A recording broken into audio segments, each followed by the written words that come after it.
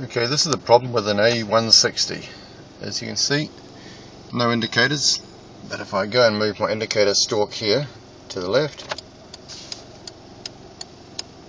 it's indicating right, and it really is indicating right on the outside of the car. Now we come back, we turn it off, it stopped indicating, and now we turn right, and it's indicating right.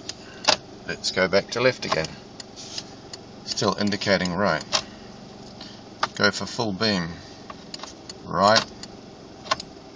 Left. Oh, we got left that time. Now we go to normal beam. Right gets right, and left gets left. It's intermittent, so you never know from day to day, hour to hour, or minute to minute what you're going to get.